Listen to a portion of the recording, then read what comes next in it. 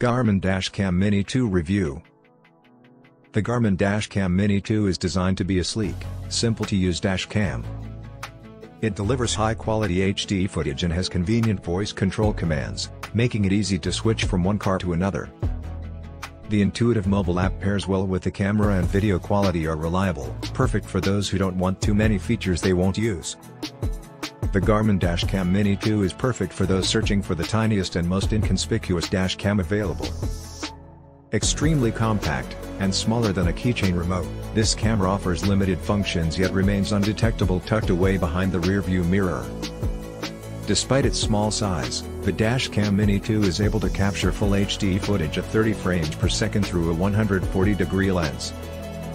This may not be as impressive as the cameras offered by Garmin in its larger range, which offer 1440p videos and 180-degree lenses.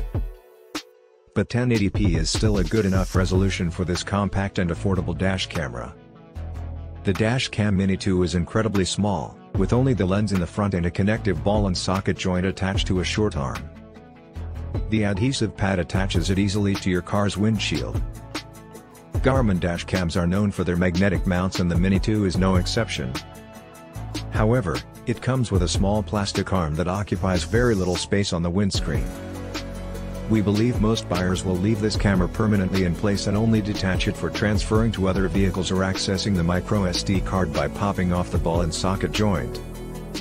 Regarding storage, the Garmin camera doesn't come with a memory card, so you'll need to purchase one separately. The minimum size for these cards is 8 GB and it can support up to 512 GB. Garmin recommends Class 10 or higher cards. On the Dash Cam Mini 2, there are simply two keys. A button on the side toggles sounds recording off and on, while a key on the back stores the most recent part of the footage. Due to its location, it is easy to rapidly press if an occurrence appears in front. Video is mechanically stored when an impact is discerned, but pushing this button manually is beneficial for saving whatever footage you notice while driving.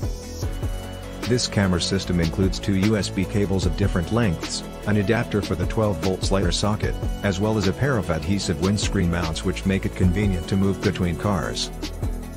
Garmin's Drive smartphone app is available for iOS and Android, and is used to set up the camera. It was easy to connect our phone to the dash cam without any issues, enabling us to see a live view of the camera, update settings, upgrade the firmware, and watch recorded footage. Once configured, you don't need to open the app again unless you want to.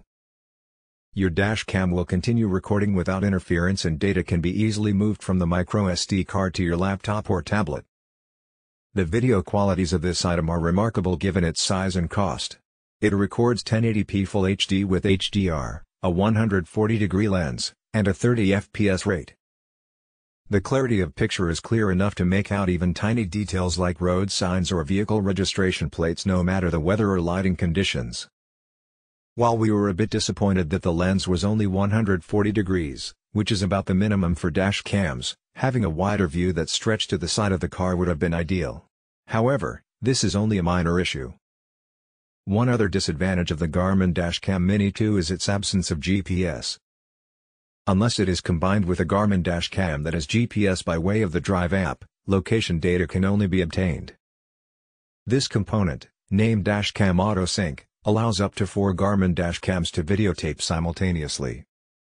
Although 4 could be superfluous for the majority of drivers, the setup simplifies interconnecting front and rear cameras.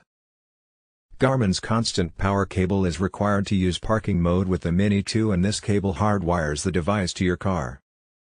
The audio recording feature on the back of the dash cam can be turned on or off, but this is not particularly useful for capturing footage from the dash cam and would likely be better disabled if you have passengers in your car.